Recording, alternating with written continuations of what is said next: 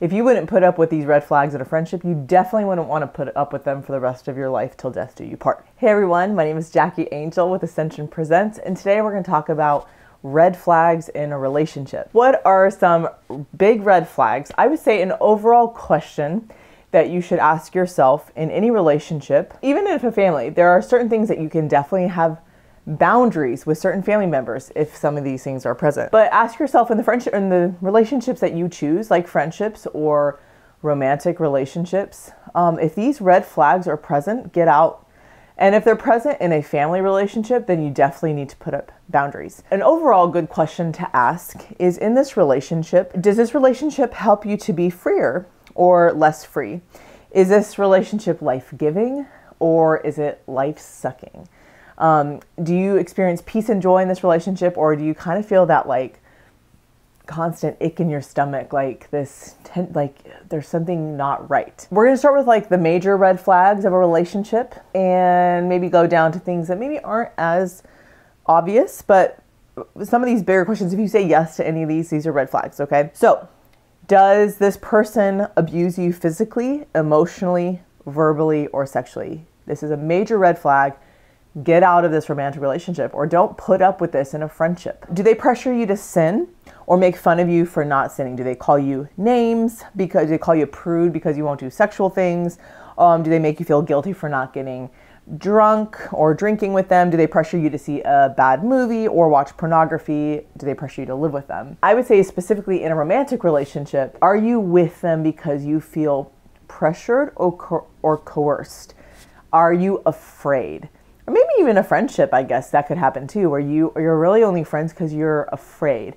Maybe you're afraid that maybe you're like, they're gonna do something bad to me. I've also dealt with people who don't want to leave a relationship because the person has manipulated them or threatened them. Like, I'm going to hurt myself if you leave me. You guys, now this is a tactic of manipulation. Do not stand for it. Get out, okay?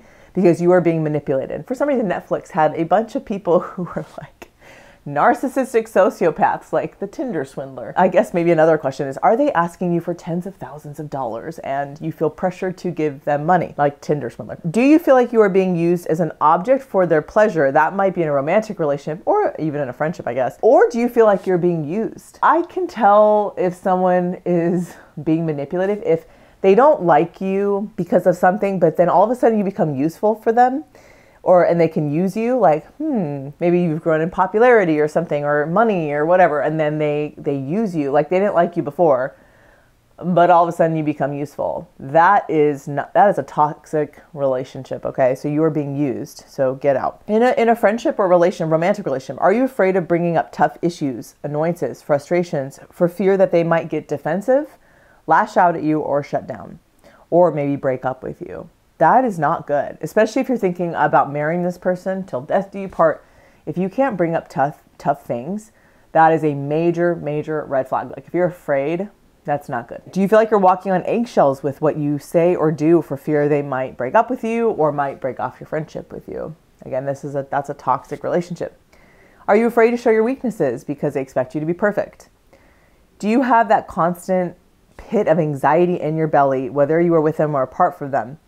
Do you feel that anxiety when you think of marrying them? Now, I'm not talking about clinical anxiety. I'm talking about situational anxiety. But our friend, Dr. Gregory Bottaro, who is a Catholic therapist, I asked him about this because I've had young people say, Jackie, you say pit in the stomach, but how about those of us who have constant anxiety? And he said to me, Dr. Bottaro said to me, the thing is, even if you have constant anxiety, you still can have peace about a friendship or a relationship, and you still are able to discern the person. Okay, so I will just say that. Are you confused about the relationship constantly? Do you go back and forth about whether or not, if this is a romantic relationship, about whether or not they're one? Like, are you constantly confused? Confusion is not good. All right, are you free to be your true self? Do you feel loved in who you are, even in your weaknesses? Do you feel challenged to be a better, holier person? Are you free to be childlike, to laugh, to have joy with your friend or significant other? Do you feel challenged spiritually, intellectually, emotionally, and physically? Is your relationship healing? Is their love helping you to deal with issues of the past without them being a savior to you? Rather, they point you to the savior for healing. Are you willing to spend, this is for people who are discerning marriage with a person, Are you willing to spend 24 hours, 7 days a week with this person for the rest of your life? I feel like COVID, a lot of separations and divorces happened during COVID because people were stuck with someone for 24/7, right? And they realized like, oh wow, I really don't like being with this person all the time. Like I actually really like them being gone for a week at a time or whatever it was. Like people realize like, wow, I don't really like this person. Maybe I like the idea of them. If you're discerning marriage, are they your best friend with whom you have romance? I wrote a blog called The Devil Wants You to Settle in Your Relationship, because the devil does want you to be just miserable. Like God does not want you to be miserable. God wants you to be fully alive. He came that we might have life and life in abundance. And our friendships and even our romantic relationships are going to either help us be more free, or they are going to give us that anxiety. They're not going to help us be free. In fact, I just know people, and I'm sure you know people, that when they're in bad relationships, toxic relationships, manipulative relationships, you see the change in your friend. You see the change, or maybe it's happened to you. You see like, oh my gosh, I wasn't myself. I became somebody else. So I hope these have helped. Maybe you discern, and I'll repost these questions so you can reread them, because they're not just for romantic relationships. They can also be for friendships. There are definitely times in our life that sometimes our friendships just have to go, or if we realize they are toxic relationships, we have to have boundaries, because there are so many amazing people out there and so many good friends. I am a big proponent of don't waste your time. You guys, life is short. Don't waste your time with toxic people, okay? But not even necessarily toxic people. It could be a good person, especially if it's in someone you're discerning marriage with. It could be a great person, but literally when you think about marrying them, it makes you want to throw up, okay?